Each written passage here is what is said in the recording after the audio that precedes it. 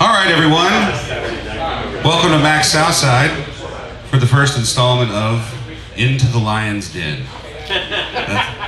That's what I'm calling this little series that we're going to do. So we've, I think most of us know each other, at least somewhat, at least from online. And one of the things that I've noticed, my name's Mark Melton, by the way, in case you don't know me. I'm a local attorney, political active guy, social media troll, and proprietor of this fine establishment. And it's been a pleasure to get to know a lot of you, even though we've been largely on opposite sides of the political spectrum. The one thing, that's an understatement, right? I know. But the one thing that I've noticed that we do have in common is that all of us care about the city of Dallas, and we all want what we think is best for it. We have some different ideas about what that might be. And one of the complaints that I've heard from folks that may not be on the same side of the aisle as I am is that the establishment lacks transparency. They go in dark rooms and make decisions and force them down on the rest of the public. And so part of the reason that we want to do this type of thing is to try and reverse that trend. So ideally, what we'd like to do is get people from around the city to come in here and have discussions like this, where you get an opportunity to hear the information straight from the horse's mouth. You get an opportunity to provide comment, ask questions, influence them. Hopefully they influence you too, and it goes both ways. But the whole idea here is to get a little bit more of a community conversation going so that we can perhaps stop lobbing bombs over the fences at each other just because we're on other sides, and maybe have some productive conversations about how we move the city forward. So tonight, our special guest is Bobby Abtahi. Full disclosure, he's a friend of mine, so Don't hold that against him. Don't hold that against him. That is true. But he is currently the president of the Parks Board for Dallas. He was on the Plan Commission for a while. He's done all kinds of other things in the city. He's been a rabid volunteer for civic stuff. And most people like me, and you love him or you hate him. But hopefully, conversations like this, we can at least put a little bit more love and respect, even if we still disagree at the end of the day. So with that, I'm going to turn it over to Bobby. We have no prepared remarks, so he can say whatever he wants to say, and you guys feel free to ask whatever questions you want to ask. Bobby, if they yell out from the crowd, if you could repeat the question so that it gets recorded, then we can go from there. So with that, here's Bobby Abtahi. Thank you. First thing I'm going to do is switch out this chair because I will fall over in this thing. He doesn't want the top chair. Yeah, be careful. And I feel like I need a guitar and a harmonica. I didn't really have any planned remarks. I can do this however you guys want. I don't want to spend a lot of time just standing up here and talking to you. I'd rather we have a discussion. I agreed to do this, I think, at midnight on Saturday over text with Mark. So I didn't do much planning, but just a little bit of background on myself, just so you know where I'm coming from and why I have a certain viewpoint or why I think something or another. I think it helps to know people's background. Born and raised in Dallas, went to UT for undergrad, came back, went to SMU Law, was a tax lawyer for a little. I actually went to law school with Buddy Apple and Mark Melton. That's how we kind of know each other. And spent some time as a tax lawyer. Wasn't the most exciting thing in the world, so I left and went to be a community prosecutor in South Oak Cliff, South Central Patrol on Camp Wisdom in Lancaster. Did that for about 3 years, started my own practice. I've served on the City Plan Commission, like Mark said. Now I serve as the president of the Park Board, and I see 2 Park Board members here. I see Jesse Moreno, who just walked in, and Becky Rader. So give them a round of applause because they've been at it longer than I have, and it is fun work, but it's still work, and the pay is not too great. So I'll talk about anything you guys want to talk about. The main thing, the reason I agreed to this is we have a bond package coming up in November. I think it's one of the most important things that the city will vote on in a long time. Sam Merton, who served on the Citizens Bond Task Force, is here, and he can tell you that a lot of time and effort went into this thing. And in my opinion, Dallas for a long time is always doing things for people to come here. Like, we're gonna attract conventions, and we're gonna do this to get visitors, and we're gonna do this, we're gonna do that to get people here. And my opinion is that it's time to start taking care of the people who are already here. And we're already here. Why are we trying to plan for people on the chance that they'll come here? And I think this bond package is the first step in that. It's going to take care of our streets. It's going to take care of our parks. It's going to take care of some city facilities. It's going to take care of our police and securing their buildings. So it's really for the citizens of Dallas. So I would like to focus on that, but I'll do whatever you guys want. You're the audience. You're in charge. So you tell me. You want Q&A? You want? Hey, tell me. You want whatever you want.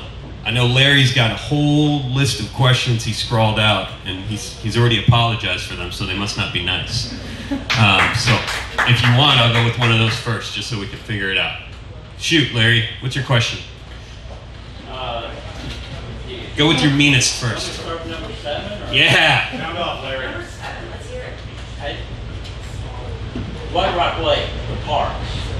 Oh, I got Becky here. I'm good. The Arboretum. Okay, Becky's still here. We got contractors who just go through and mow down stuff with no supervision. Now, sure, contractors, do they get paid just by showing up?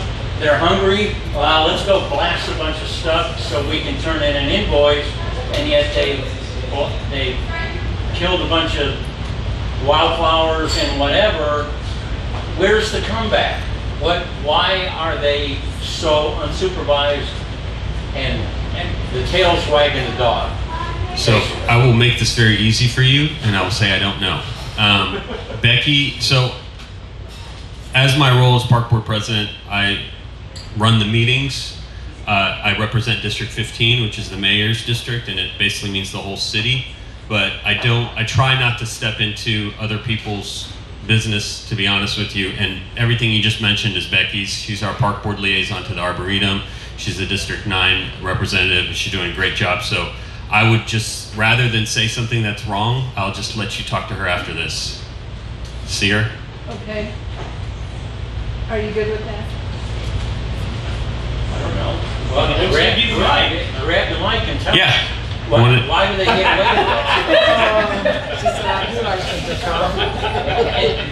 So are you good with that? Am I good with that? So I will just sit here and answer you. So Arboretum has nothing to do with the wildflowers around the lake. The mowing is done now based on the determination to provide for prairie restoration. And they were rated 1, 2, 3, and it was a big, long process. And I will be happy to share that information with you later on, because it's long. So they're Don't all roll being your mowed eyes at at her. different times. They're not being mowed She by does a lot of hard work, man. contractors. They're being mowed by the city staff. All the prairie. The city staff. The city staff, yeah, and they have certain times that they're told to mow those areas because there are different types of restoration going on. Okay. What's the ratio in the different parks, green spaces, whatever? City staff doing the maintenance versus contractor? It's different in every park because some parks you will have staff that are doing like the prairie remnants, and then they're just doing regular mowing like in the athletic fields. Those will be contractors. So it's different in every park. No, I'm in 10. So Wait. I gave you one question. So You're on like flagpole. 5 now. Am I So gone yet? Flagpole Hill. We're off on the tangent. Flagpole Hill. I'll tell you what, if you want to come Different to the person. next park board meeting on September 7th, stop by and I'll make sure you get Yeah. answers to all your You questions. should come speak too, Larry. Anyone else have a question? Go for it. If no one's going to ask something, I'm just going to sit up here and talk. Go ahead, Steve. 9,000. Don't worry, I'll fill all the time. Given that the most important determination that will be made about our parks in the near term is what we're going to do with Fair Park, Okay. and given your involvement with a group that I think we can safely say advocated for the idea of turning Fair Park over to Walt Hughes, sell me on the idea Wait. that you're the guy. Because, I mean, I like you. I think you're a good guy. I think you'll do a good job. But sell me on the idea that we're going to get an impartial hearing on how best to serve our city with Fair Park. Great question. And not just our city, but the neighborhood around Fair Park and how it will impact that group of people? Absolutely, great question. Let me first correct two assumptions that you made in your questions. One, I never advocated for giving the park to a person. Walt Heumann was in charge of an organization that was in the process of getting a management agreement for the park. I'm not going to say anything about the 3 bidders because I don't know what the park board's role will be in that, and it's in a competitive bid process. But I will tell you about my involvement prior to becoming president of the park board because I think it's important and it's a valid question. So I've done some things around town, and one of them is being the chair of Friends of Fair Park. I was the chairman of the board for about 6 months. When the process from the mayor's task force came in, at that time, there was talk of privatization, and the Friends of Fair Park board voted to support that plan. As the chair of Friends of Fair Park, I served on an advisory council, not a voting member, not a director, anything like that. Just like the chair of the Texas Discovery Gardens board, the Children's Aquarium, so all they call them resident institutions, which is a really complicated and city hall way of saying Fair Park tenants. So all those board members served on an advisory council. The park board's not going to get to decide who wins this contract. It's going to be done through purchasing, and it's going to go to city council. I could honestly care less who wins. I care about the plan to make Fair Park the best it can be. And to answer your question regarding the surrounding community, I agree with you, it's important. Lucky for me, Diane Gibson just walked in. She's sitting right behind you. And for those of you who don't know Diane, she runs the community courts in Dallas. They're award-winning courts. They've been given many awards from the Department of Justice and what they do. And when I went to work for City Hall, I went to work for Diane for a bit at the Martin Luther King Community Court. And so I'm well aware of the issues around South Dallas. It's near and dear to my heart because I think that whatever happens at Fair Park has to be a catalyst for that community, whether it's jobs, whether it's activities. You can't ignore one or the other. I mean, that's not something that I support. I think that when we look at these things as a city, whether it's Trinity Groves, Fair Park, all these places, we're always given 2 pretty bad options, like either raise the tax base and gentrify the area and everyone has to leave, or just let it sit and don't do anything and everyone has to suffer through what they've suffered for the last 10 years. I think there are tools we can use in the middle, boring tools called neighborhood stabilization overlays, which is a zoning tool. We could talk to the folks at the appraisal district about normalizing and stabilizing tax values for people who want to stay there.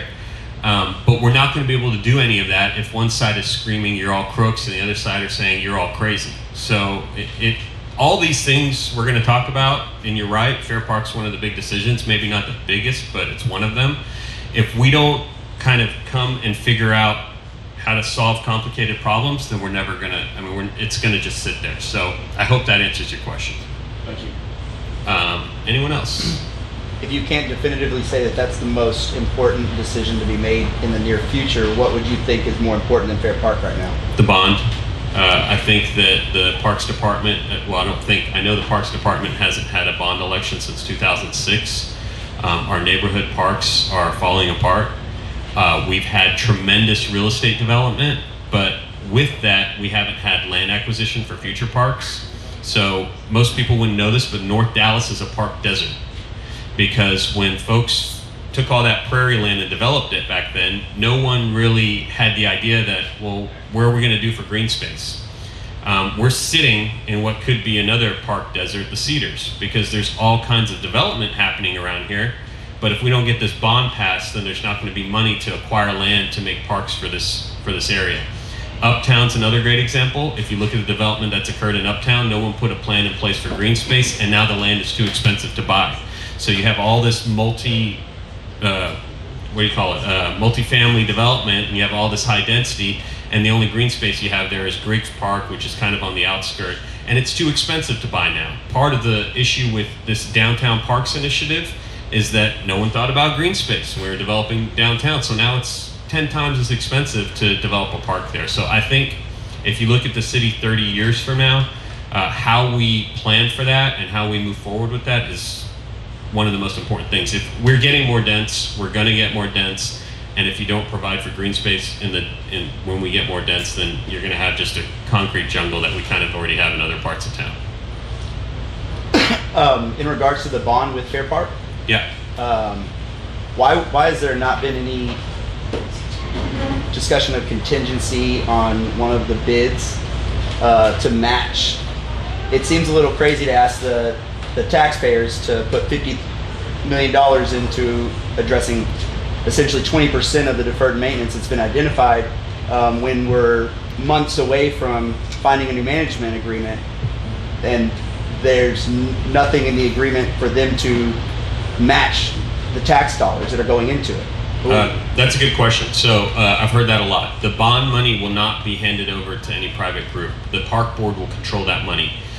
They won't be able to decide how it's spent. There's a draft of very specific needs that most of them are health and safety that need to be done. The needs inventory, like you said, is massive. So it's still a drop in the bucket, but it won't be handed over to any private entity. The park board's going to decide how to spend that. And so another side to that coin is, if we don't say that we want to fix up Fair Park and get it going again, then why should we expect someone else to? Why did it get to where it is without y'all taking care of it in the first place? It's our fault. Plain and simple. It's our fault. We ignored it, and I'll be the first. So how can we be confident that you'll do anything different with the $50 million? I'm telling you, there's a list. So you can. There's a list of exactly where it will go. Like 13 million is going to the Hall of State. They have flooding issues. They have exterior issues with the stone. Nothing in there is a shiny object. It's literally meat and potatoes, roofs, and the reason I think it's important is one thing that I've tried to do in the last few months is get a tenant in the women's building, and it's hard. I mean, no one wants to come out there when things are falling apart, when the infrastructure is falling apart. That whole park has one electrician, and he has to pump water out of the main electric room every time he wants to go in there. There's literally a puddle of water sitting there that he has to pump out till he can go in there. So it's a huge task, and so I think the $50 million is, I wish it was more, obviously, but that's what the council decided. So I would hope that you and everyone in here would support that. It's really necessary. Go ahead, CJ. Thanks, Bobby. So first of all, congratulations, you're coming up on 10 years of holding your bar card, right? Yeah. November? Okay. Yeah, November. I didn't expect that, but. Right, I mean, it's quite a trajectory that you've enjoyed in Dallas.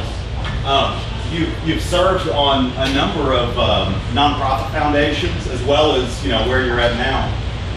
Help us understand, one, that path, and then two, how all that prior experience with Trinity Commons, or whatever it's being called today, Friends of Fair Park, City Planning Commission, which I actually went back and looked. Dwayne Caraway nominated you for City Planning Commission.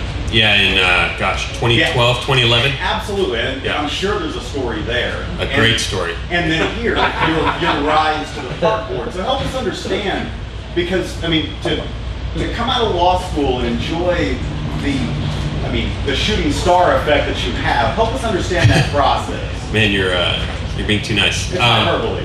Yeah, I know. So I glossed over a part of that. I was a community prosecutor in South Oak Cliff. Most of my does everyone know what a community prosecutor is? Yes? No? Well, I'll tell you anyways. Community prosecutor is an assistant city attorney that is sent to a specific part of town and essentially told, make this area better using the law. In my interview to get the job, Adam Magoo asked me the question, how often do you go south of I-30? And I said, once a year to go to the Texas OU game. And he said, well, this job is going to be stationed south of I-30. Are you okay with that? And I was like, yeah, I'm fine with that. I said, well, why didn't you go there before? I was like, well, why would I? And I grew up in Dallas. I grew up in North Dallas. So I didn't realize it at the time, but it was a crazy, in my mind, why would I go down there, And I think a lot of people had that mentality. So I went down there, and I had an office at a police station on Camp Wisdom and Lancaster Road, and my mind was blown. I was 27 at the time and literally had never been south of I-30 except to go to Texas OU. I worked on a TABC protest, so there's all this talk about bars in Uptown, so I can tell you now that the city does have a procedure in place to address this. 2 weeks onto the job, I worked on a TABC protest for a nightclub that was opening across the street from KIPP Academy. And Councilman Caraway at the time had protested the application. I was assigned as the attorney on the case. The other attorney was Daryl Jordan, who I didn't know who that was. I searched him and was like, wow, what am I doing? I had never taken a deposition, never tried a case, and we had basically a trial at the Dallas Public Library, and we won to deny the permit in that case, and it was really important for that neighborhood and really important for the Lancaster corridor because it was going to be a really bad operator, and we had the data to back it up. After that, I found a program called Operation Crackdown that brought in the Texas National Guard to tear down houses free of charge to the city. The city had a big problem with vacant houses at the time and didn't have the money to tear them down. So I found this program where the National Guard troops basically get training on big heavy equipment to come tear down structures. The property owner, most of the time someone is deceased or someone doesn't have the money to tear it down, they're in a nursing home, and so it's basically attracting all kinds of nuisance, both criminal and civil nuisance. So they're happy because they get their house torn down for free or this nuisance torn down for free. And the neighborhood's happy because there's all kinds of crime associated. When one house in a neighborhood is vacant and all kinds of things are happening, and it kind of has a domino effect. So I did all that, and the councilman benefited, his district benefited, and so when I left City Hall, it was a tough decision, but at the end of the day I had to pay my student loans, and you can't do that on the city attorney's salary. So I left City Hall, and he asked me to come back and serve on the Plan Commission. Did that answer it? That did touch on the Plan Commission piece, but let's talk about Trinity Commons and then later. Oh yeah. Sorry, there's a lot of questions there. It's a story. And yeah. I think everyone would appreciate understanding. So Trinity Commons is not what you're thinking. You're thinking of the Trinity Trust that changes things. Called now. I mean, it's no. Iteration. No, it's important what I'm telling you. Okay. Those are two different organizations. The Trinity Commons is still the Trinity Commons. The Trinity Trust has changed its name to the Trinity Park Conservancy, I believe. So the Trinity Commons, what they do is they basically put on events in the Trinity. So the Wind Festival, the Levee Run, all those free events that are in the Trinity, that's what Trinity Commons does. They market it as a destination. So Trinity Trust is kind of, I would call them the heavy hitters. I wasn't on the heavy hitters side. Trinity Trust is where they raise the money, and it's a different organization. Actually, Tony was on the Commons with me. I don't know who else was. But basically, we marketed events to happen. The Wind Festival, the Levee Run are two of the main ones. Can you think of any others, Tony? Yeah, those are the two biggest ones. That's another board. I rolled off of that and Friends of Fair Park when I took the park board job.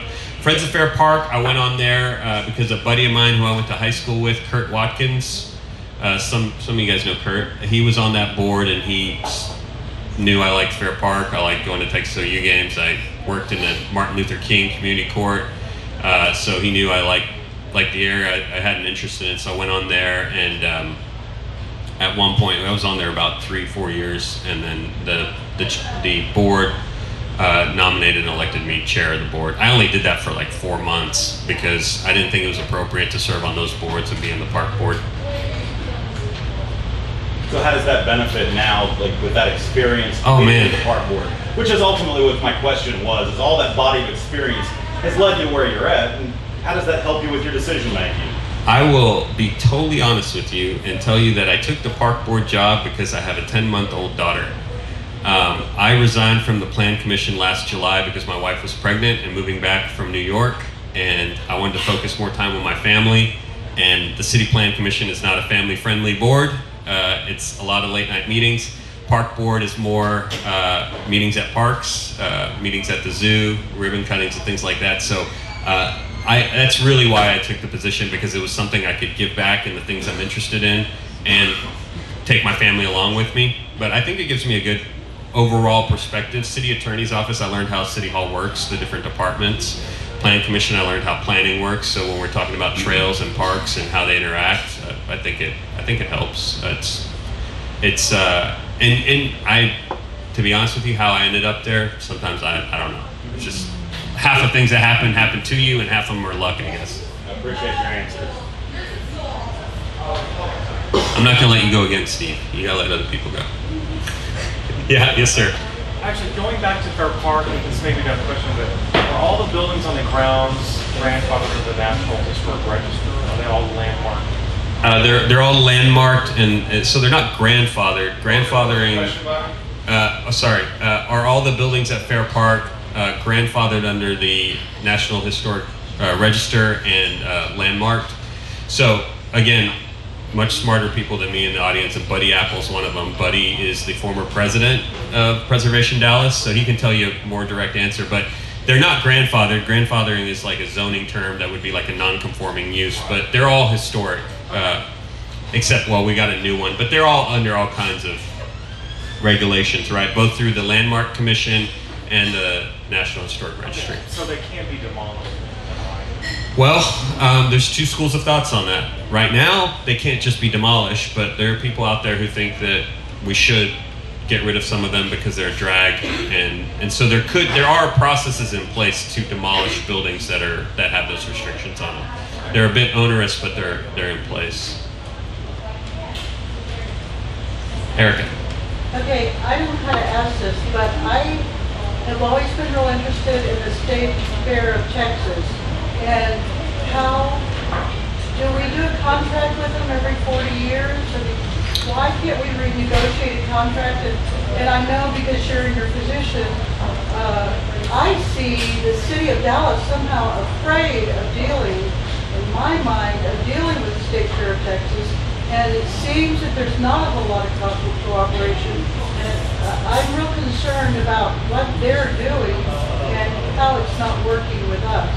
So can you tell me why we can't create a better contract that benefits us? I think the current contract, and again, I told you guys before, Becky and Jesse have been doing this longer than me. I think it's 2028, right? Is it 2028? I think it's sooner. Yeah, I believe. I thought it was 2028. I think that's right, Bobby. Yeah, because it's with the It doesn't really matter the date, since they're in material breach of the contract. Why don't we just tell them to either shape up or ship out? Where'd you get your law degree, Steve? You can make fun of my... No, I'm messing with you, man. I'm sorry. I'm messing with you. The State Fair of Texas is in material breach of their contract. So there are doing people... the things they're supposed to do. They're- You're the guy in charge. Go to them and say, let's do this, or let's do something different. So there is that point. So to Erica's point, there's two things. There's a school of thought that they're in material breach of their contract, and then there's a school of thought that why don't we renegotiate? Well, to renegotiate, you need two sides to renegotiate the contract, and they have said that they're not willing to open up the contract at this point. Material breach of a contract, I don't get to decide that. That would be something that the city attorney's office or a judge would decide. A good example of that is the Sam's Club case. That everyone wanted the Plan Commission to, years ago, I don't know if you guys remember the Sam's Club East Village case, but everyone wanted the Plan Commission to just yank away their zoning, but in reality that wasn't a decision for the Plan Commission. We couldn't do it.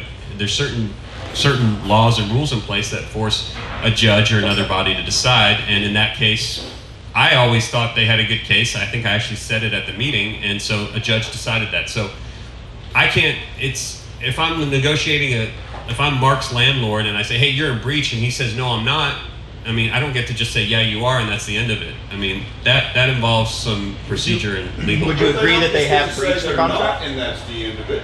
I'm not gonna get into the nitty gritty of it. It's not my place. Go ahead, Jackie.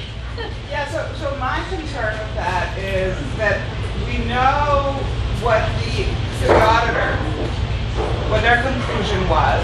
Yeah. And their conclusion was that basically there's been little to no oversight of the State Fair of Texas lease. And we also know that there, for some reason, was a misunderstanding on the definition of excess revenue. Was it? Well, okay. So, right, and that was the kind of generalized conclusion. I think the issue was that when the contract was written and when the audit was done, there's GAAP accounting principles, generally accepted accounting principles, and the GAAP definitions had changed. You're right. So So. The auditor had a problem with so that. those two conclusions of the audit were resolved by entering into a MOE, a memorandum of understanding. That's correct. Now that memorandum of understanding, as I get it, and maybe you can help me understand it better, defines excess revenue Yeah.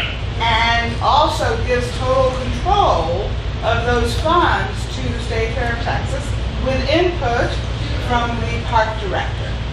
No, it's a dual fund. There's half of it goes to things that they want and half of it goes to things the city wants. Okay, so their excess revenue can also go to things that they want. As long as it benefits the park, yeah. Despite. The director gets sign off on it. Okay, and will the park board ever get to sign off on that? Yeah, yearly. So when we discussed that item, I think lots of people said that when they do their yearly review, then they want the director to come in and say, what are you going to spend this money on? So we make sure we're all on the same page. So following that, then, what happens to the funds from 2003 when the contract initiated to 2015?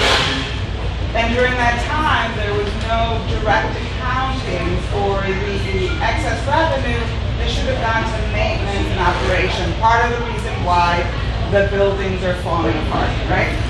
I mean, I think it's easy to just blame. I think I said it earlier, it's our fault. I mean, it's the city's fault. I mean, when times were tough, we cut, and we cut from there. A lot of people don't know this, but the park department for the city of Dallas, we are our own real, like, kind of offshoot. The city charter, when it was written in, I think, 1923, whoever was involved in that process decided parks were so important that we're going to make the park department report to a park board instead of the city council, and they will have full autonomy. And I think the reason they did that is because parks are important to people, and people realize that when times get tough, the first thing to get cut are parks, libraries, rec centers. So I wouldn't say that it's all their fault. It's probably there's shared blame to go around. I don't know. Well, I mean, a big part of it is that Parks Department never had direct or didn't perform their fiduciary duty. No, now you're complete oversight of the contract. And the reasons for that may be varied. We don't know, and I'm not going to get into that now. Yeah. But my concern is what some people estimate that the number can be anywhere between $100 to $200 million due to the city. That's a big chunk of change that could do a lot to improve the situation at Fair Park. absolutely. Why isn't State Fair of Texas being held accountable for that money? So I have seen and heard of the numbers you're talking about. I haven't seen it from the city auditor, and I haven't seen it from. You're nodding. So you have seen it from the city auditor? No, I haven't, but that gets me to another point. Okay. So the city auditor would have to determine that for us to go there. So why hasn't there been a call for a forensic audit of the State Fair of Texas? Shouldn't you be leading that call, more importantly, since that money would directly benefit something that's under your area of responsibility, Fair Park? I mean, it seems to me like you're the guy that tomorrow morning I should see on TV while I have coffee going, where the hell is our money? What have you people done with our money? One. Answer up, where's our money? That Gotcha. should be you, right? So yearly, no, well, I think you're giving me a little more credit than I deserve. I'm one of 15, and so whatever the park board decides as a body. Becky will come on TV with you and ask where the money is.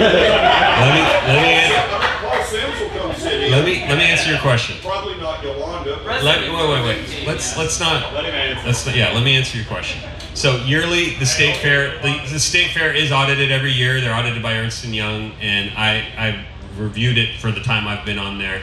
I don't know what the answer to your question is about the total amount of funds. It sounds like a city auditor question. I would disagree that the park board has obfuscated any type of fiduciary duty. I think that a big part of why I believe in moving Fair Park into a private management agreement is that the city has kind of grown around itself, and it's gotten big and it's gotten more complicated, and there are times when other people could probably do things a little better than us. And that's not to say that we're giving anything away.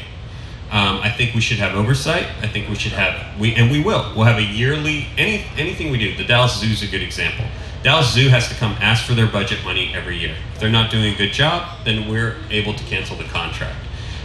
There were some contracts made in the past that were probably not as fair as I would have liked them to be. And when those contracts are up, then I think there'll be a different discussion. But I mean, I've heard, I know exactly what you're talking about. And for those who don't know, this has been an issue that's been ongoing. It's not going to solve itself unless we start working together. And I think that MOU was a good step forward. I don't totally agree with how things are done. Again, I've been in this position for 3 months, but my role, I feel, is more to facilitate positive outcomes, and hopefully we'll get there. Yes, sir. You've been in this position for 3 months, but you did state in the very beginning of this talk that you did vote for privatization of the Fair Park.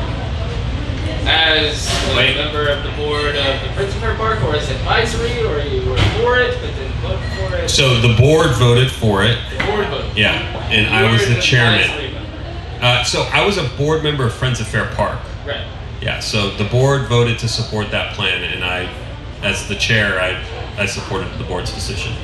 But I didn't vote for any, but I didn't have a vote on any type of, not like being a park board member. Okay, gotcha. But you followed up with that explanation by saying that there were some infrastructure issues that were not being managed properly by the city of Dallas. No, I didn't. I said that us as a city, we've neglected Fair Park. I didn't mean to say that the board or anything. I think we as a city have neglected Fair Park. We've neglected a whole lot of other things too. And hopefully this bond election will remedy some of that. That's fantastic, but I'm kind of interested in Fair Park right Okay. now. Do you think that there are infrastructure issues with Fair Park that cannot be managed by the city and should be managed by a private entity? No, I think that there's two.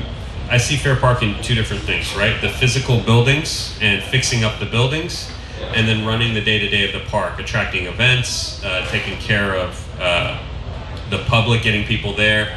I think the city can fix up the buildings if they have the proper money. I don't think the city's too good at marketing the park and planning events there and doing the things that really need to be done. That's why I don't necessarily agree with, it's just a management contract. They would be managing the park. Similar to what we do with Clyde Warren Park, the Arboreta, the zoo. We enter into these agreements all the time. That's a fair statement, but the next question, the logical next question would be, do you think that that agreement has worked for the city and for the neighborhood at large with an agreement like that with State Fair of Texas? Okay. Break it down for me. Has the agreement between the city and the State Fair of Texas overall benefited the neighborhood surrounding State Fair and the city at large and the infrastructure in State Fair? It would make sense to me that the contract with State Fair, the lease, whatever you want to call it would make sense to me if there was an agreement there that if they're making so much money with it, which they appear to be making quite a bit of money off of that land, 1 month out of the year, it would make sense to me if they contributed to the overall infrastructure management. So I think we could sit here and debate that all night. I think that both sides have benefited from that contract, and there are times when both sides have not. I think that I'm not going to sit up here and defend them. They can defend themselves. So I think that the city, right now that's the only thing happening there. If we want, you have more influence over them than I do, so this is why I'm asking you those questions. Okay. Because I can't vote them out. Neither can I, but I have more influence over the Parks Board than I do over the State Fair of Texas, and even that is pretty very small amount of influence. Yeah. So my questions go to the people that work out deals with them. Okay. Therefore, my questions go to you. Fire. Shoot me a question. What? I already asked. So the surrounding neighborhood, I think, is a complex issue, and like I said, I think we could spend all night talking about it. But I think both sides, I'm not talking about the surrounding neighborhood, I'm talking about the State Fair and the city. I think both sides have benefited at times. I think there are times where both sides could have done a better job. There's no, let's go higher up, right? Let's go from 10,000 feet to 30,000 feet. There's no silver bullet, right? Like we're looking at all these things in Dallas and we're like, all right, well, let's just kick them out and everything will be great at Fair Park. Or let's just take down these statues and everything will be great. Or let's just do this. We're taking really complex issues, and in my opinion, we're boiling them down to either a tweet or a soundbite, in a sense to make ourselves feel better, but in another sense to think that that's just the world is black and white. The surrounding neighborhood around the South Dallas Fair Park neighborhood, I know it fairly well. I've worked there. I owned property there for a little bit, and then I couldn't handle the crime around the property anymore, so I sold it. But it's a multifaceted problem, right? There's educational issues, there's poverty issues. So to say that this park is going to solve South Dallas's problems, I think is both misleading and it's negligent. And so, wait, let me finish. To bring my questions into that is to twist my words. I'm talking. No, I'm not talking about you. I'm talking about 30,000 foot level, right? Okay. So we as a city, we've said that. And that's your answer to my question, is go to 30,000 foot level. Okay, so what's your question on the infrastructure? Is there a better deal to be made with the State Fair of Texas, with the management group that runs the State Fair of Texas, in 1 month out of the year? Is there a better deal to be made to manage that park and manage the infrastructure, and for them to spend more money on the infrastructure for that park, so that then benefits the park and the surrounding neighborhood throughout the rest of the year? So we have done that in a sense. We've now laid out, the city auditor released an audit and said by next year you need to have these protections in place. We've done that in a sense. Is there a better way to do it? Probably, maybe. But is that, I mean, it's like a landlord telling a tenant that you're in here 1 month out of 12, but you got to take care of all of it for 12 months. So I don't know that that is the answer. There's probably a balance, but it's I think different.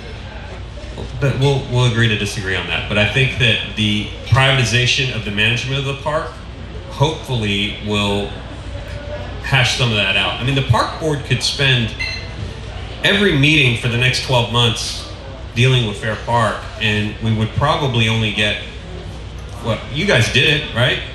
A year? How long did you guys spend? A year and a half? Yeah, so a year and a half on one park out of a system that is thousands of acres, $100 million budget, 1,200 employees. So yeah, we could, obviously everything could be better when we've only got one thing to focus on, but I'm hoping that whatever process is in place will put better controls in place. And if it doesn't, then it's back on us. Yes, ma'am. I was wondering, well, first of all, I think that you're really doing a great job answering these questions, and I feel like you're really in a hot seat. But these lights are hot, but other than that, yeah. Right? I don't know. Turn the Melton, get some LEDs or something. This seems like it's bad for the environment. Pay too much in taxes. I can't. Where are your solar glasses? I drove all around town trying to find those today, and I couldn't find any. My question is about the bond issue itself. Sure. And so I'm probably very uninformed about a lot of this. I'm very new to Texas. Well, very new. I keep saying that, but 3 years.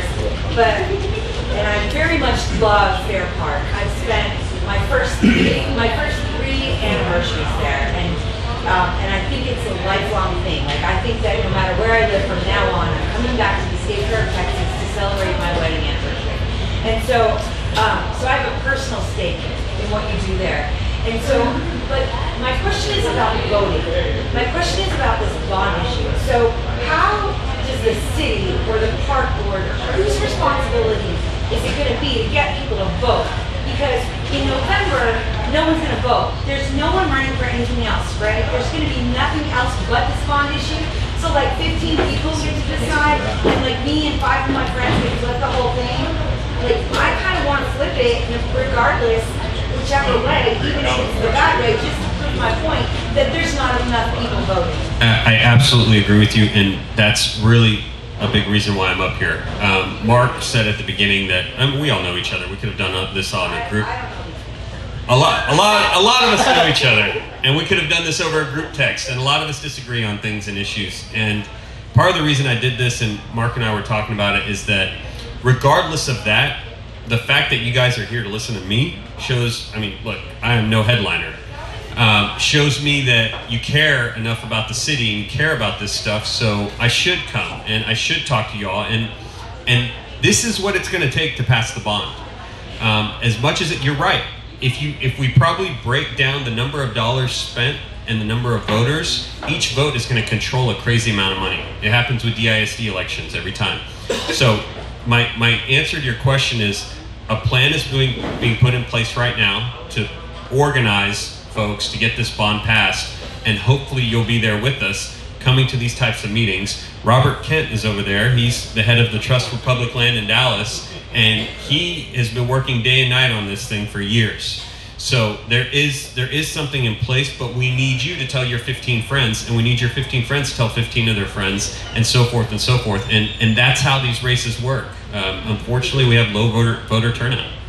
So you're saying even the parks that want this so bad, you don't have some part of your budget to like put advertisements in the buses or the trains, we or don't.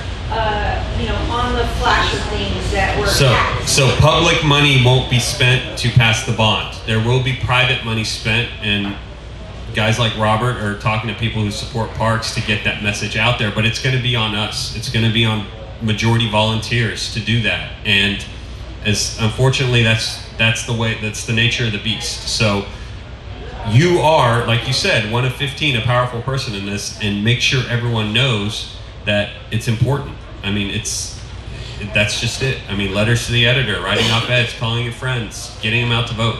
And I'm not wrong, right? It's going to be one issue. It's going to be one bond issue. It's going to be. You have to employ all those voter registration people in every single precinct to be there all day, 5 of them in every single precinct, regardless that 12 or 13 people may or may not walk through the door. It's going to be 10 propositions, and from what I understand, there's going to be like constitutional amendments for the state, but nothing glamorous. I mean, the most glamorous thing on the ballot will be the bond. We'll get there. If you have that much passion to get people to vote, we'll get there. She does. Really, the Trust for Public Land's done some polling, and I think parks have about an 80% favorability rating in terms of the bond issuance. Daniel, go ahead. How do you get a neighborhood like Buckner Terrace that's got the 3 highest voting precincts in the district and gets nothing on the bond for our park that's 50 years old, that's never been finished, and we're supposed to be thankful that we get 23 trees and a $110,000 walking trail? Yeah. How are we supposed to vote for that? No, I got you. It's the way the individual council districts were divvied up has changed over the last 6 weeks, and I wasn't aware what the District 7 allocations were, but it sounds like. I think they're putting, and it's actually not from current council, it was from previous council, $150,000 for exercise equipment, but the seniors can't even walk over the trail because we don't have benches. I think those numbers have actually changed. I know the new incoming council member changed the entire D7 allotment, so if you want, I'll send you an updated breakdown. But I agree, I mean, it's going to be important. We're going to count on you to get Buckner Terrace to vote. I mean, if we don't get it, we won't support it. No, I got you. I mean, we got 5,000 people on our list. Go ahead, Robert. Hey, Bobby, we talked a lot about kind of details tonight, which is really good. I'm wondering, if you maybe cast a vision for the positive role that parks can play for Dallas, either the way that Fair Park would be a positive driver for the Fair Park South Dallas neighborhood, or parks in general across the city, and what you hope to see maybe at the end of your term have happened within our city because of parks? That's a good question. So, parks in general, I've been saying this for the last 6 months, parks have the highest ROI in terms of dollars that we put in versus benefit we get back, whether it's health benefits, tax increases, quality of life issues. So, in my opinion, Dallas has really finally figured out the formula, so like whether it's the Katy Trail, the Santa Fe Trail, Teetsy Park, Kid Springs Park. We finally figured out that if we promote green spaces, we promote these places where we can interact, and they don't have to all be bars and restaurants. If we promote public space, then everything kind of works itself out. So the housing stock around Teetsy is filling back up. The housing stock around Kid Springs is filling back up. Now, our next stage to that is we figured out that single family model is, I think, downtown. A lot of people have this notion that downtown parks are for homeless people and people who eat lunch, but I think that you have a vibrant community in downtown that's coming back to live in downtown, and those parks are gonna serve as your green space, your outlet, you're kind of good for the soul. So in my vision, our trails and our green space are much better off than they are today, and with that comes positive development, positive outcomes, and with the positive development comes better schools. I mean, I think if you go to any other country, whether it's you go to like Brazil, go to Rio, and you see how trails kind of fit through the fabric of the people. You go to Kyoto and you look at the river and how they engage with that and the natural environment, you'll see it in the people, and you'll see it in New York, Central Park, or San Francisco. We don't have that yet in Dallas. We kind of saw a glimpse of it with Clyde Warren.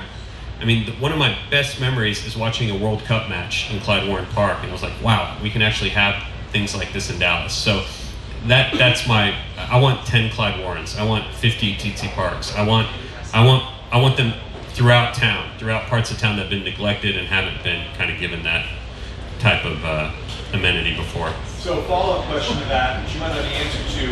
In my mind, one of the biggest challenges is that we underfund parks as a city in our general spending every year. We spend far less than our peer cities in our park system per resident. On a per resident basis, Plano spends twice as much as Dallas does on a per resident basis. You know, the downtown parks are great, Clyde Warren's great, they're all funded by private dollars. If you want to reach this future where we have 10 Clyde Warrens and 50 Teetsy Parks, etc., what is the mix between private and public spending?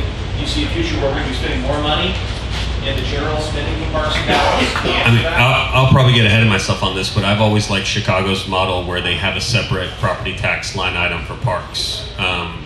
That's pie in the sky thinking, but I think that we have to take the parks annual budget out of the general budget's control, because it's the first thing to get cut. So we can ask the city manager's office for more money every year, or we could ask the voters.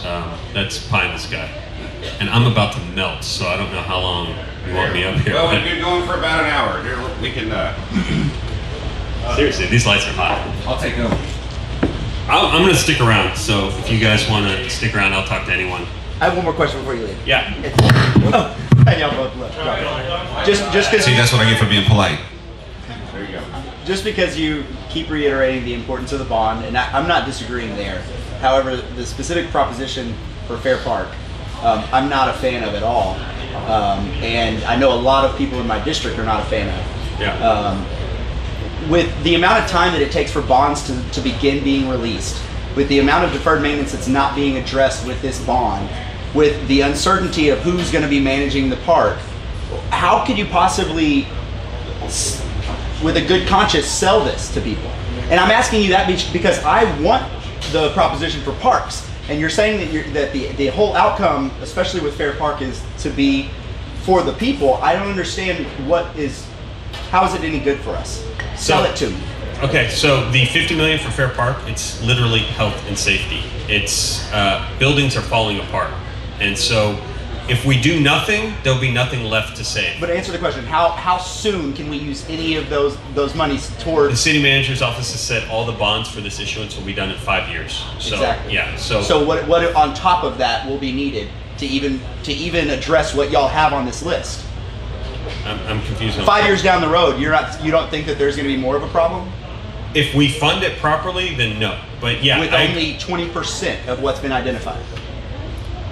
There's different priorities, right? So the big number is the big number. Some of those are wants versus needs. I think right now this will get us where we need to be. That if we, and it's not going to be easy. We're not going to just spend this and be done with it. It's just a multi-step process, and we have to do these. If we don't do this, no one's going to come. We need to do those things right now and spend money on those things right now for health and safety and basic infrastructure issues, because the state fair of Texas has not fulfilled its obligations. No, we need to do it because the Dallas Historical Society is sitting in the Hall of State, and they're trying to maintain all the city's records, and So they're the dealing state with. fair Wait. Let me taxes finish. Let me finish. responsibility. So, first of all, the Hall of State needs to be repaired. It's holding our city's most historic documents, and it's flooding every time it rains. I'm aware of that. So that's what we're spending on. I don't think any of this money, if the state fair wanted, if they had a need or a want, they would have spent the money themselves. This is for stuff that honestly Fair Park needs. And it's easy, I get it. They don't like- have a need or want for that because they got a fucking car park to show off cars. Well, the thing is that this Have park they has been done so fulfilling the much negative responsibilities for to the surrounding neighborhoods. I will for hang years. out with you guys and talk one-on-one. I'm going to hand the mic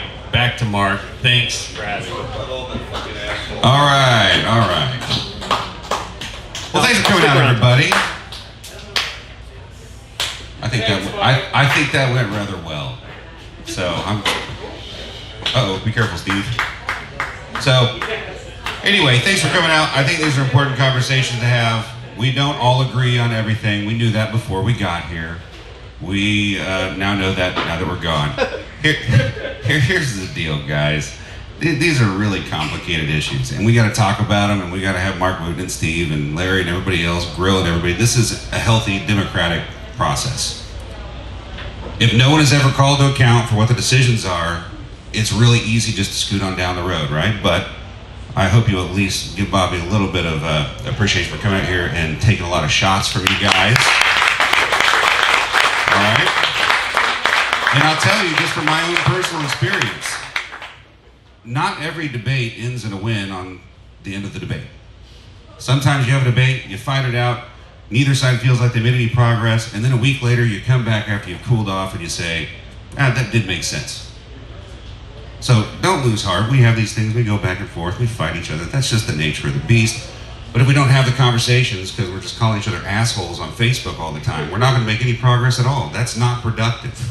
We just can't do it. I will give each of you one pass a week to call me an asshole. And I'll forgive it, and I'll be fine. You know I love you. Vegas to win, Mark. Thanks for hosting, man. Hey, thanks for coming out, guys. And perhaps on the State Fair of Texas, maybe we can put together a little citizens committee. I'd be happy to sit on that, and maybe we could take a look at this a little bit closer. You're damn right I would. And we can look at these issues. They're fair questions. We should look at it. We should tell the State Fair to get their shit out of the Midway for the whole part of the year that they're not operating the fair, right? It's hard to host events when all their stuff is used for storage right in the middle of the park. That's not a fair thing for Fair Park. And the answer is we can always do better. But I do want to point out one thing Bobby said that I think is relevant to some of your points. The comment that he made that I found most relevant was he said, we've got a park board that has a whole lot of acreage to manage. They've got a huge budget. They got 1,200 employees. There's all kinds of things going on in the city. And that if they had time to focus all the resources on one thing, sure, they could spend a lot more time managing these little minute details. That, my friends, is exactly why you need to give some of these parks over to independent organizations that's all they do. They have 12 months a year to focus on that one thing and make sure that's done right. And Mark Wooten, maybe you can be on that committee to make sure that it's done right. This doesn't have to just be our people or your people. This is our city. Whether we agree or not, we should work on this stuff together. But it's going to take somebody spending some time to actually do the legwork, and you can't just sit up here and throw bullets at people that are already volunteering while they're still trying to make a living and raise their families and do everything else. They're not getting paid for this. So stop bitching and step up and do something. I'm not getting paid for that. That's why I'm going to buy your drink tonight, because I feel bad for you not getting paid. All right, anyway, I'm going to end this. Guys, we're all hanging out here. Let's have some drinks. We'll have some fun. We're still all friends at the end of this thing, or at least we should be. And we'll keep the conversation going. Thanks for coming out.